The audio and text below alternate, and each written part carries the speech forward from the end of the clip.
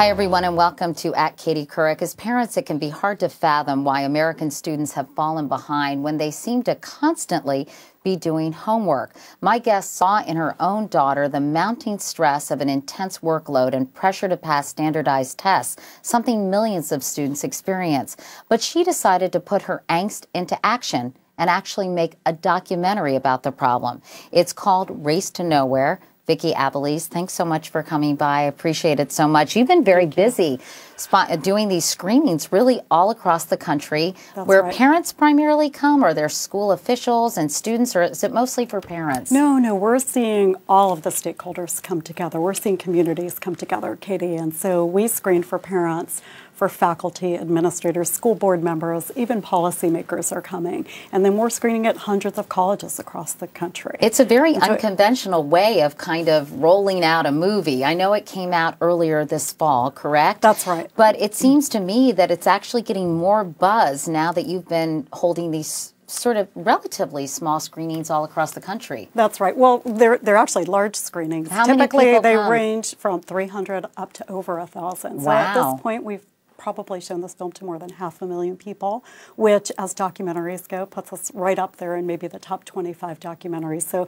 yes, it's an unusual way, but I'm really committed to the change that this film has the power to create. And I think the only way to create that change is to bring communities together and to have the dialogue following the film. So we're not just talking about a film, we're talking about a grassroots movement. And we're going to talk more about that movement in a moment, but I first want to talk about the genesis of this project. I mentioned your daughter, but really you have 3 kids. Yes. And you were observing the toll that their academic lives was taking on them and on your whole family, right? No, that's right. That's right. And so it was a gradual awareness. And so when my kids were younger, I thought that my kids had so many more opportunities than I did growing up. And the violin lessons and the Kumon and the homework, it all seemed like a great idea. You embrace that, especially because I think your dad had passed away, or is that right? No, my parents were divorced. Your parents, that's right. Your parents were divorced, so but you were raised by a single mom, and Absolutely. there were 4 kids. That's correct. And it was hard for her to kind of give you all the opportunities you felt you could give your own kids. Well, right, and that, I mean, I think that experience actually led me to where I am today. You know, I became a resourceful person, and I knew I wanted to be an independent person, and so those experiences shaped me. But when I had kids, I wanted to give my kids all the things that I didn't have as a child, and it was only as my daughters got to middle school that I started to see the toll that not only their education was taking, but our larger culture, our competitive, kind of more is better culture. And their overscheduled lives as well. It wasn't just the academic pressures, Correct. It was the fact that they were incredibly busy doing sports, doing homework, trying to kind of satisfy that resume they were building, potentially. I mean, maybe unbeknownst to you, but... Right, and there wasn't downtime. There wasn't time for our family to spend time together, you know, being outside. We seemed to be on this treadmill, and when one of my daughters became physically sick, it caused me to stop in my tracks and ask what was going on. She had some stomach problems, right? Correct, yes, exactly. And, you know, was waking up in panic attacks, worrying about a test the next day, and this is 7th grade. And as I started talking to parents and to other kids and to teachers in communities all across the country, I realized that I was onto something, and there was an important story that needed to be told, and that we needed to hear it from the people closest to our education system, the students, the teachers, and the parents. And in fact, I was going to say, I was impressed by how geographically diverse the students were in the film. I mean, you interviewed kids in Indiana, didn't you? And California. New York. We were in New Westbury.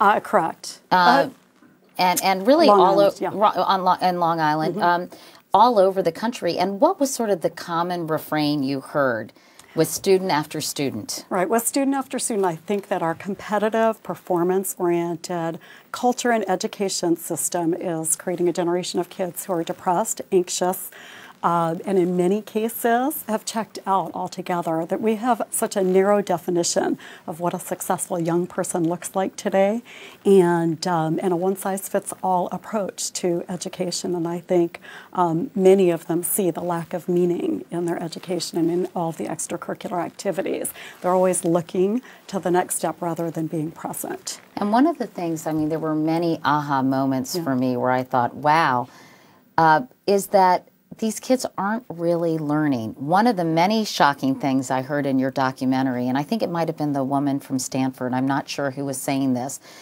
but all these kids are working so hard to get in top-notch schools. Right. And then when they do, so many of them have to be remediated. In other words, they've taken all these AP classes, they've done incredibly well in school, they've done great on their standardized tests, or certainly well, and yet they get to college and they haven't retained anything. What is that telling you about the way we're teaching our kids? Right. So, I mean, we have a quantity-driven model, I think, because we're so fearful as a society as to what the future holds for our kids and whether they'll be able to compete in the global economy, that our approach has been to do more of what we've always done. And what we're seeing is young people who are memorizing for a test, regurgitating, and then moving on to the next thing. And then it evaporates in about 2 weeks, right? In fact, one of the students said that. Well, and you know what? And I was at a screening last night, and it hit home. There was a student who spoke up about the fact that he asked to teach a freshman class next year during his senior year, and when he started quizzing his classmates who are now juniors on the material they covered as freshmen, they didn't remember any of it.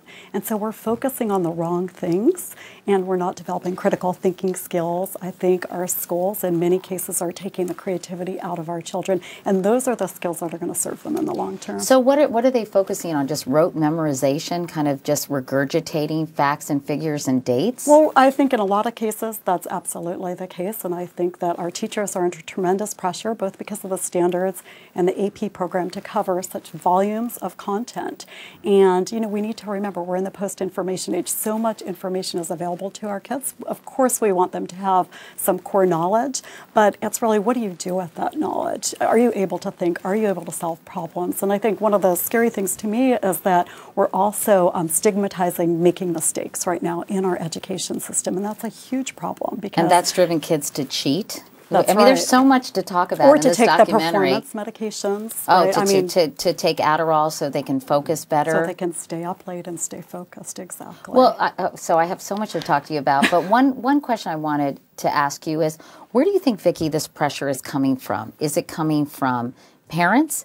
Is it coming from teachers? Is it coming from college admissions? People, is it coming from the students themselves? Is it coming from just being in a highly charged competitive environment? Well, I think that it's coming from being in a pressure cooker culture, for starters, and I think that the pressures are coming from a lot of places. Absolutely, we as parents have contributed to this huge issue. College admissions drives this. I think our media drives this in terms of the fear that our country is falling behind. Oh, I see, and then you've got rankings of all of our schools and the sense that you have to find the best school, right? It's really about a fit, and it's really about what does your child do at that school, whether we're talking about high school or college. And so I think there are a lot of forces coming together, and then there's the policies, right? And you can go back to 1983 and A Nation at Risk. No Child Left Behind. No Child Left Behind, and now Race to the Top. Where standardized tests are the indicator of how students are progressing and are linked to federal funding for that particular school district or state. Well, right, and the idea that we're competitively allocating resources, I think, is a very bad idea. And if you look around the world, there isn't another country that is approaching education in this way. Well, this brings me to my next question. So I get this DVD, and I'm thinking, okay, I've spent so much time talking about the fact that our kids are 31st in the world in terms of our math and science skills among developed nations, that we're falling so far behind. We're not globally competitive. And, you know, this is what you hear time and time again. Right. So, and then your documentary focuses on how we're putting too much pressure on kids. They're doing too much homework. Can both things be true? Because I was trying to kind of integrate these two notions, and I was having a hard time doing that. Right. So I think there are a few things going on. First of all, with respect to the test scores, our test scores have never been good. If you go back all the way to the 60s, our test scores have never been good as a country, and yet we've led the world in innovation and creativity.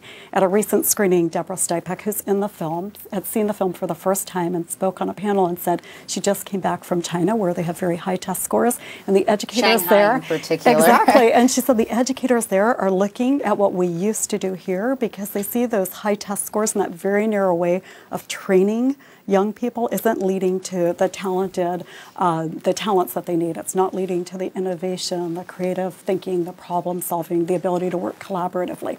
And I think that, so we also have to look at the fact that many kids in this country, we're in a much more diverse country than a lot of the countries we're compared to, and many of our communities aren't given the same resources. We have a number of students who are English as a second language, and so I think there are a lot of different factors. One book that comes to mind is Catching Up or Leading the Way, and it's Yang Zhao's book. It's the very same thing that Deborah Stipek says. At the very time, his thesis essentially is at the very time we're looking to go in the direction of more testing, our Asian counterparts are looking at what we used to do here, focusing on the whole child and the social and emotional learning and all of the skills that are going to carry their kids, into the future. I thought you have one profile that's very poignant, and the teacher gets quite emotional. I think she went to UC Berkeley and got a joint degree in teaching and a master's, I believe, Correct. at the same time, and her teaching certification.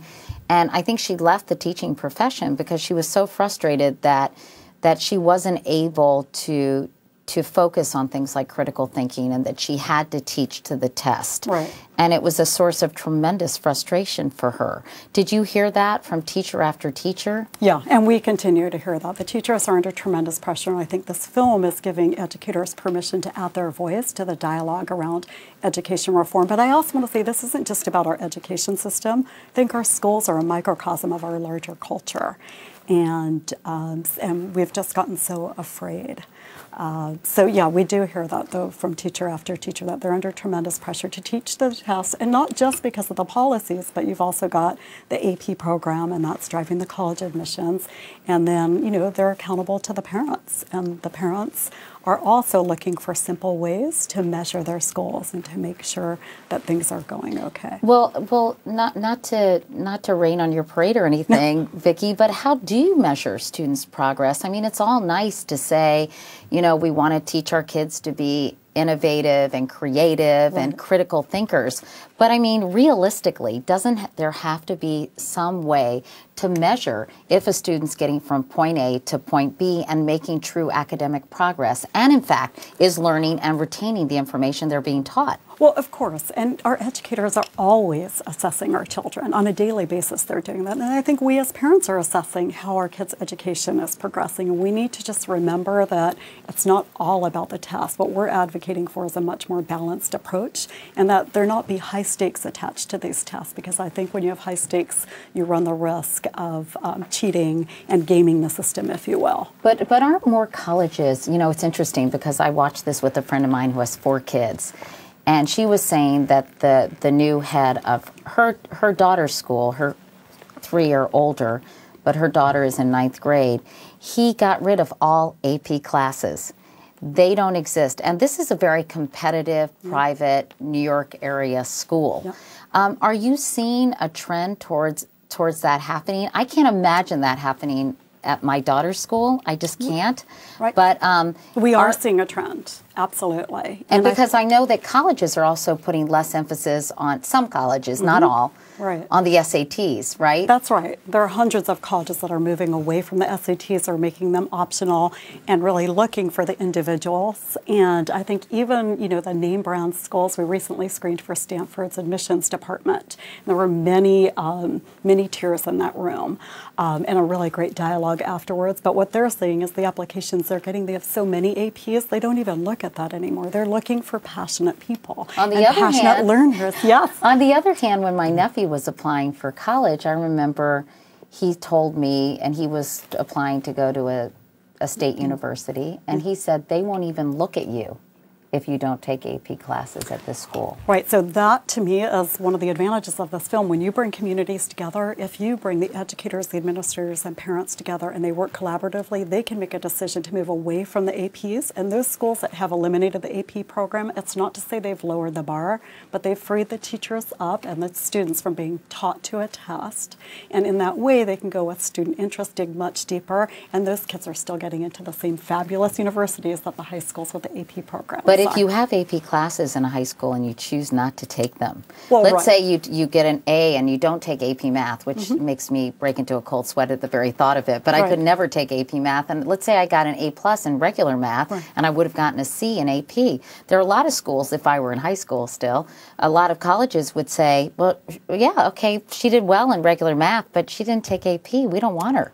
I mean, that's but true. I think they're really looking at the whole person. I do. I think there are many colleges who wouldn't take that approach. And I think that, you know, when it comes to APs, what I tell my own kids, you know, pursue those if it's something you're passionate about and you really want to learn more about it. So but I pick think a couple of APs. You don't have to be in 5 AP classes. If you have a kid who is an AP student and the APs are offered at your school, I can tell you at one of my daughter's school, there are very few APs offered and very few students who are even allowed to take the APs. I mean, we have more students than ever taking those AP classes and more students than ever failing them. And if you look at the data shows that taking those AP classes isn't better preparing our kids for college and the level of work that's required in college. So I think we need our college professors to add what they're seeing in the college, you know, at the colleges in terms of remediation, as you referred to before, the thinking skills, the ability to work collaborative. We need to hear from employers who are saying they're seeing the long-term impact of this very narrow way that we're training young people. We need our medical professionals to add their voice. We need our teachers as the professionals in the education world, our child development experts. And I think it's going to take a village to really bring about the change that will lead to better outcomes for kids, better outcomes in terms of health and education. And less stress in the process. You know, I know and you more family time. Yeah, I know you interviewed this woman from UC Berkeley. I think she was an admissions person. Oh, Naima, right. But I thought it was interesting because she admitted that she was probably contributing to this frenzy. You know, she was talking to a group of students, telling them to take, you know, all these tough courses and really, really achieve so that they'll be considered the top tier of the applicants. But I didn't get the sense that she thought there was something really wrong with this. Right. Oh, no. Well, she actually left UC Berkeley, and she did think there was something very wrong. Oh, she did? I think she was film, really struggling. I mean, I thought she was struggling, but I thought, you know, I thought she was questioning her role, but I didn't get the sense that she thought things really needed to change. No, but I guess think she's she moved. Did. Absolutely, she did. And I think about something that one of the teachers said in the film, which is that we are teaching the majority of our kids as if they were all in the top 2%. Well, that's and there is a bell curve. Well, I thought that was interesting too. So the question is, you know, when I was in school, there were A students, there were B students, and there were C students, and of course there were some that weren't as good as that, who really did struggle, you know, and it seems to me that that everybody is trying to be an A student now, and everybody is expected in a weird way to be an A student now. So, and if you're not, then your self-esteem plummets or you just feel really terrible about yourself. Well, and I think that's a majority of our students because there's so much great inflation and pressure to be at the top. I think it's very easy to see why a number of kids think they don't measure up and their coping strategies are just different and they check out. And so I think we need to remember as parents and as educators that kids come to the table, they're intrinsically motivated to learn, and we take it away from them when we ask them to do things that are either developmentally inappropriate or things for us as the adults in their life. We really want to remember, I mean, think about a child who learns how to crawl and walk and talk. They do that not because we make them, right? But they're motivated to do that. And I think when you think about young kids in kindergarten, they're so enthusiastic about school, and the longer they're in school, we're starting to see that go away. But, you know, sometimes my daughter once she called me from college, just distraught that she'd gotten a B on a paper. And some of her friends were like, oh, I'm so sorry you got a B. And I was like, are you kidding me? You know, I think that some of these kids have worked so hard or so used to getting great grades that when they don't, it's hard. They have a difficult time coping and dealing with that disappointment. And certainly the most poignant and heartbreaking story in your film is about a 13-year-old girl named Devin. Right. and you're close friends, I understand, with her family, her parents. This just broke my heart. Yeah. This little girl, outstanding little girl, which, by the way, it doesn't matter whether she was outstanding or not. Can I just say that? No, that's right. She did poorly on a math test, got an F, AP math, right? Right. And she ended up taking her own life. Right. And I mean, this is happening more and more. In fact, you say in the documentary that kids are killing themselves. Well, you know, and just last night I was in New Jersey at a screening, and the parents I spoke to after that screening were talking about how close to home this was for their community, where they've suffered several suicides just last fall. And, you know, it hit home close to me last week to hear one of my daughter's friends who also performed poorly on an exam and began engaging in some really unhealthy coping mechanisms or strategies, if you will. I think that we have to look at suicide as a very complicated issue, and we need to look at the very unhealthy culture that exists in many of our schools. And we need to remember that our teenagers, their bodies and minds are still growing and developing, and it's the wrong time to give them our unbalanced adult lives. They need the time and the space to develop all of the skills that are going to serve them for the long term. One of the interesting things you talk about, and I want to get to I got some really good questions on my Twitter account. I tweeted last night that I really thought this was an important movie. But before I talk to you about homework and the amount of homework and the amount of homework other countries are giving their kids, which I thought was really fascinating, let's take a look. We have a clip from the documentary, and then we'll talk some more. Okay. I had a student that had a 3.5 GPA, got accepted into St. Mary's College, which is around here. She didn't pass her exit exams, and they told her she couldn't graduate. You can't just take this one thing and say it's all over because this one thing. And when you start to do that to people, the stress level is going to go up because little things count. There's this time when Casey was coming up in February, I was crying my eyes out, man, because I was thinking if I failed a Casey, I might flunk the grade. With all the pressure on test scores, instead of giving kids a chance to do art or another interesting class, we make them take 2 math classes. We don't have time for projects anymore. We don't have time to measure the obesity rate in this community and do sort of an integrated project on, you know, what that means, because that takes too long. So things that actually get our students to think and work together and care are pushed aside.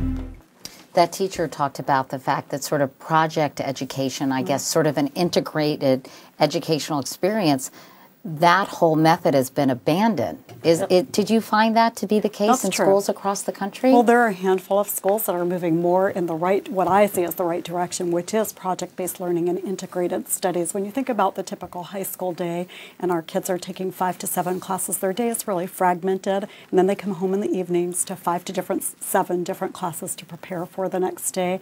And I think that when we think about the pressures our kids are under and the educational outcomes, we want to think about how can we create schools where kids actually want to be there, where the learning is engaged and meaningful and relevant to their lives. And then I think we'll see stress levels go down. We're not saying lower the bar. We need to work smarter. You know, you talk about your son, Zach, who's so cute and with his red hair. And, you know, I guess he didn't get homework one day or one night after school. And you know, you saw that he enjoyed school so much more when he didn't have sort of this homework hanging over his head. A lot of this documentary is about the level, the quantity of homework that we're seeing our kids given, which as a mother of a 9th grader, I can attest to my daughter who sometimes pulls all-nighters. I'm like, you're in 9th grade. Right. You're not in college. What in the world are you doing staying up all night studying or getting maybe 2 hours of sleep? See, and I didn't do those all-nighters until law school, and so I don't understand. And in our house, sleep is protected. And so even my daughter, who's a junior, she's in bed by 10:30 or 11, and she knows that she performs better at school the next day. She's more engaged with her classes. What if she's not done with her homework, or what if she doesn't feel ready for a test? She deals with it. I think she has come to learn that a good night's sleep is worth an awful lot on that test. And they figure out when if she doesn't do as well on the test, is she okay with that? She's okay with it. Really? I'm okay with it, really. I think that, yes, I'm they're okay surrounded with it. by it's just a culture. trying to get the kids to be okay with it. That's part of the problem. Well, you can say, Just do your best. Right. Get a good night's sleep. Right. This is insanity. Yes. But it's sort of like there's no talking to them. Well, it's in the water they drink in a way, right? I mean, they're surrounded by it, and we're kind of raising this generation to think that they have to be perfectionists and that they have to be good at everything. You know, I think we've sold them this big lie. In my home, my kids know that it's okay to get a B, it's okay to get a C. And we want them to make those mistakes now while they're in our homes, and we can support them if needed, rather than when they get to college and they fall apart over a B. Or beyond, where you say right. they become accustomed to tutors and coaches that Right. they can't, that they have to achieve a certain level, and they can go to any lengths necessary to do that, either with a tutor Right. or you know, staying up all night. Or taking the medication. Or cheating. Well, right. I mean, that's one of the issues I'm most concerned about also. It's not just the health issues, but the integrity issues. And A lot of kids are cheating because they do what they have to do to make good Oh, grades. right. That's right. They do what they have to do to get through the quantity also. It's not just about getting the grades, but I think when we're giving them busy work and things that lack meaning, and it's 1 o'clock in the morning, yeah, they do what they need to do to get through it. And I think, frankly, in many cases, the adults are looking the other way. And so, you know, I wonder how much of this is part of our American culture also, that just do what you need to do to get where you need to be. You interviewed a woman named Sarah Bennett, who's the founder of Stop Homework. Has she had much success? I know you mentioned, was it a school in Wyoming, Vicki, or that you mentioned sort of as a pilot program, got rid of homework, and it was so successful? They have no homework at that school? That's right. Now, that's an elementary school. But, but this film is inspiring lots of schools to take a look at the homework. And what I think is important is that we look at quantity as well as the quality of the homework, and that we look at the research on homework. And the reality is the research is very clear that in elementary school there's no benefit to the homework. And in fact, you see detrimental consequences. Reading for pleasure drops off. Family dinners drop off. Those are the two things that actually work well for young children. And didn't one of the experts say that after an hour, an hour of homework, what did she say we start about to see the unintended time? Consequences. After an hour in middle school, you start to see unintended consequences. Kids who start resenting the schoolwork, kids who become disengaged with the learning, kids who are sleep deprived, depressed, anxious, bored in some cases. And in high school, that number is 2 hours. I think, you know, I'm a lawyer by background, so I think about the labor law sometimes. I mean, why is it okay for our kids to put in 15-hour days when we would never let them work those kind of hours? And so how many hours of homework is the average, say, middle and high school student getting in this country? Well, I think Is that's there a a way hard to- number to get your arms around. But, you know, from the screenings that I've attended, I'm going to tell you in middle school, there are lots of kids who are doing 2 to 4 hours of homework. And then in high school? On top of a 7 or 8 hour day in school. Right? Not And to then in mention high extracurricular school, activities. Correct. All the extracurricular activities. And it's why sleep is the first thing to go. And yet we have to be concerned about the long-term health consequences of that sleep deprivation. I think that we got an interesting tweet from Wendy. She said, saw Race to Nowhere, outstanding and terrifying. Is this a national phenomenon or happening primarily in high-income areas? It's a great question. And so we are screening the film. One, we filmed in communities, as you know, from urban communities to suburban communities, and we found that these issues cross economic lines.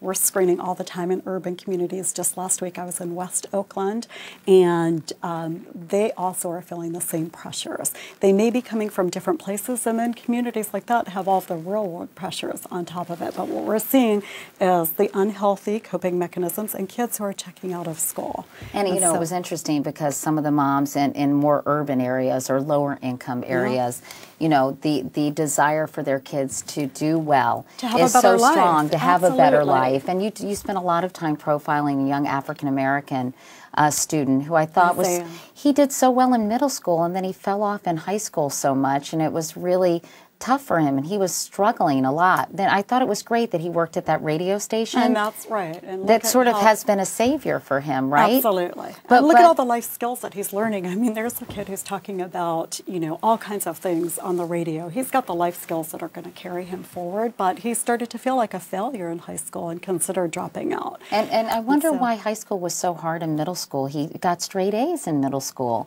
Right. And then he really started to have a tough time, and I wondered What was it about high school, or how could I think in I wanted high to help him? I know. Well, me too. One of the things in high school, I think there's the, college is looming in the distance, and there's so much emphasis on how are you going to get ready for that college application. And for kids in communities like Oakland, there's also the financial piece, and so they want to be able to apply for the scholarships. And so his counselor was advising him to take AP classes that, frankly, weren't in areas of strength.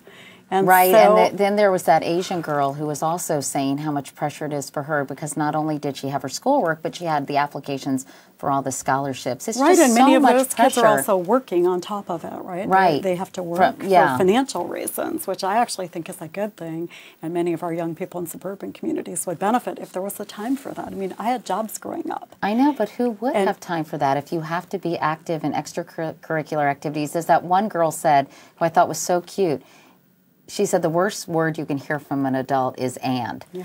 I'm very involved in student council, and I play the piano, and I do this. And she said it's never enough. And then they say, well, you should do more community service. I mean, so the whole so it's going to take all of us. I mean, as a culture, we're going to need to shift our mindset. Just recently at the screening at Stanford, Deborah Stipek said, it's not going to be the experts who solve this problem. It's going to be ordinary people, parents, educators, students working together, and really shifting the mindset around what makes for a healthy childhood, what makes for a good education. And did I mention that the countries that where they do better than the U.S. in standardized tests, did I mention this already? They give their kids less homework than they do in the United States. So there are many countries, and I think it was Denise Pope in the film who spoke about the fact that many countries that give less homework are actually outperforming us on those tests. So which is so interesting. I mean, if you want to be globally competitive and do well on these tests, then maybe homework isn't the answer, right?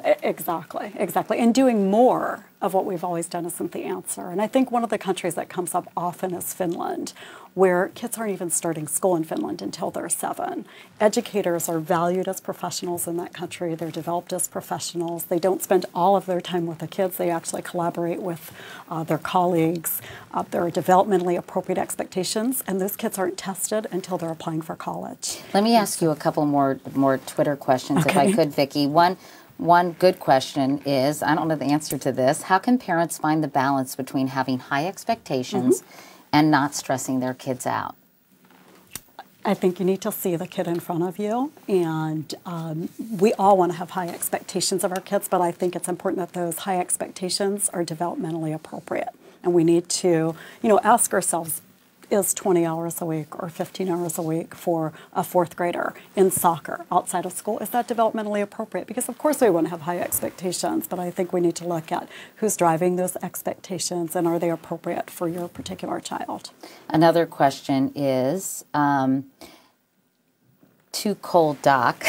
These handles are too correct. Cool. Oh, I Too saw Cold that. Doc. Did you see that? I ask how many top 100 college admissions people have seen commented on issues raised in the film. You said you've been having some screenings at colleges. We've screened at over 100 colleges and universities. We've screened for admissions departments, college professors, mental health professionals at these colleges. And this film is resonating for them. They're seeing the mental health fallout the college campuses. They're seeing the kids who have very poor coping skills, who fall apart when things don't go well. And they're also seeing the young people who don't have the thinking skills, the problem-solving skills that are needed in college. And so I think it's going to take all of us working together. But what I want to say to that person is, as parents, we need to not wait on the college admissions process to change, to make changes that better serve our kids today. And as educators, and that's why I go back to these community screenings are so important, because when you get everyone in a community together in the room, all acknowledging this huge epidemic, it's much easier to work in partnership and make changes that work for kids today, and the college admissions will take care of itself. You have to remember, it's not the name of the college that's going to determine your kid's path in life. I mean, look at the people who are running our companies. A lot of mediocre people graduate from Ivy League colleges and universities, and as you point out, and I've always told people this, most CEOs in this country actually went to state schools, right? And or they were C students. Yeah, I mean, exactly. I mean, I don't think it's fair to use Bill Gates, because he dropped out of Harvard for after 2 years and just spent all his time figuring out computer programming. But I thought, you mentioned Richard Branson, who never went to college. I think there's another CEO who never went to college. I mean, so I think what your point is that young people aren't learning sort of emotional intelligence and how to problem solve and how to negotiate and how to work with other people, and because what they're learning is just sort of, as I said, this rote memorization and not even conceptual learning, right? They're just learning kind of things. And I remember when my daughter was studying for a science test, we were talking about erosion or something, and she kind of was repeating word for word what the words on her notes. And I said, well, let's talk about erosion, or let's talk about the plane of a mountain or hill that creates erosion, and let's just talk about the concept of it, because it's not going to help you if you're just memorizing the sentence in your notes. If you don't really understand what it's all about, then there's no point. Right. You know, but I think that's what kids are doing. And that's what they're being trained to do. I mean, my little guy Zachary came home last week, and there was something that he asked me to quiz him on, and I asked him about it, just as you did. And he said, you know, I asked that question to my teacher, and he said, you don't need to know that, just memorize what's here. And so, really? Wait, I don't want to blame the teacher. Did you call that teacher? Truly. Well, that's a fine line for me at this point, particularly at his school and where I am a big advocate. But right, in the they high must school, do they run when they see you coming up to school? No, not exactly. I mean, I think that everybody knows this isn't working. It's not working for many of our kids in any of our communities, and that's why it's so important that we have to start having the dialogue. You know, I don't have all of the answers. I'm just a really passionate parent about these issues, but as we screen across the country, I mean, hundreds, if not thousands of people are coming together, and at least acknowledging that this problem exists, and that's going to be the first step. And it's not that complicated, Katie. It's not global warming. We don't need technology to solve it. We need to stop being so afraid, and we need to create the political will to change what we're doing. I know a big theme of your documentary, and we're almost out of time, but is the fact that children are being robbed of their childhoods because they're being programmed to be producers or to have, you know, to resume build from a very, very early age. But I think the Tiger Mother would disagree with that, right? I mean, it must be interesting for you to hear her perspective, although that's created its own sort of tempest in a teapot in terms of educating. I mean, so you must have read that or read about it. I read her book. And you must have thought, wow, wait, this is just adding to the pressure. No. What I thought was, well, that was me 10 years ago, and it backfired, just as it did for her with one of her kids, right? And her thesis flies in the face of all of the research around education, around healthy development of people. And so we have to ask ourselves, what are we trying to create? People who conform and fit this very narrow mold, or do we want independent thinkers and healthy adults, healthy young adults? And I think, again, I'd just go back to the antithesis of her book would be Young Zhao's book on catching up or leading the way. And, you know, he's got the research behind it, and we see that that method doesn't work in the long run. Have you thought about taking this to Arne Duncan, who, of course, is overseeing Race to the Top, or anybody else in the administration, to talk with them about sort of this different way of looking at education? Well, they're aware of this film, Katie. We had a call last summer from the U.S. Department of Education. The White House is aware of this film, but I think that what's going to get this film and the dialogue in front of those people and those groups is going to be the support at the grassroots level. When we get hundreds of thousands, if not millions, of parents and educators demanding change and adding their voice and changing the dialogue around education reform in this country, then I think we'll absolutely be taking the film to Washington, D.C. We're working right now on a screening on the Hill. We didn't have time to talk about sort of the whole new media world of texting and being on the computer. That's probably a whole...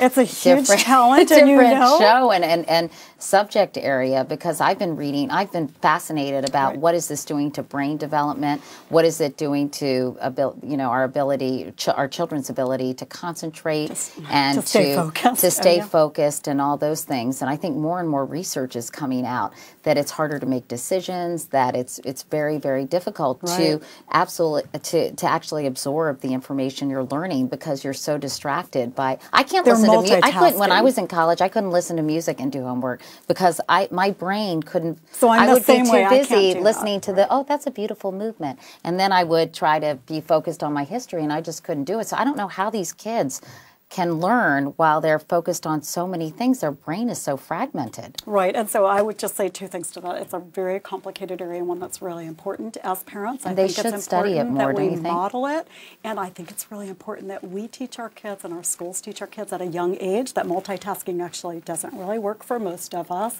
Teach them about the brain research in this area, the addiction that comes out of the computer use, and then we have to model that behavior ourselves and pull ourselves away from the computers at night. Because they say the flashing red light on a BlackBerry actually increases the dopamine in your brain. Right. And how about all those kids who take their BlackBerries to restaurants and they're under the table?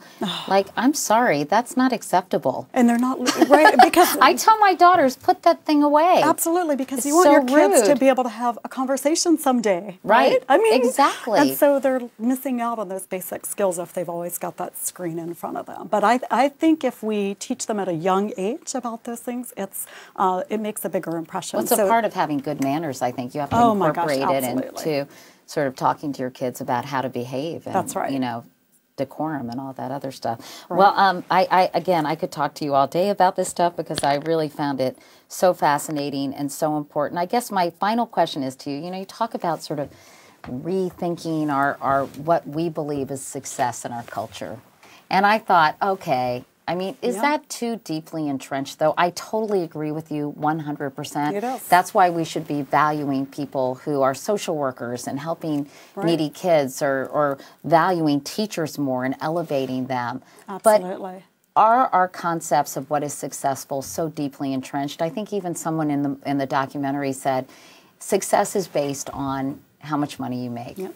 I mean, to change that, with all due respect, I mean, how do you really do that in our culture that seems to prize, you know, your financial situation above all else, sadly? Right, right. Well, so I think, again, this film is helping to change the mindset. I don't think you can watch Race to Nowhere in a community setting and have that dialogue after without leaving with your mindset around childhood and what's important in life changed. And that's what we're hearing, and we're seeing people come back multiple times to see the film, and I think it is beginning to shift. And you're right, as adults, it's tricky to shift that mindset, but I think when you look at children, I mean, as parents, what do we want first and foremost? We want our kids to be healthy and happy. And so and nice. Good people. And good people, actually, right, generous, compassionate people. And so I think that maybe while we have some work to do on the adults, it's going to be a little bit easier to say we need to redefine what success and achievement means for our young people, because there are a lot of unintended consequences in the way that we're approaching this right now. And, you know, it's not working in terms of health outcomes. It's not working in terms of educational outcomes.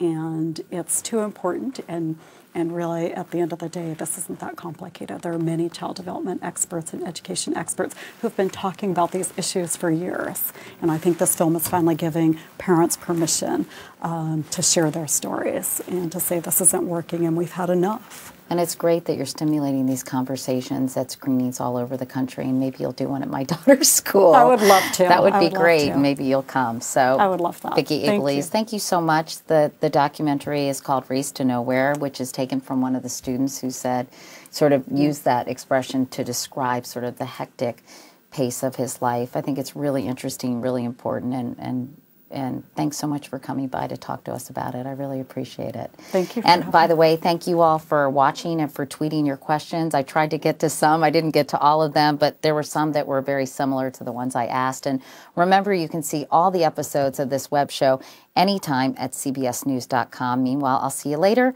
on the CBS Evening News.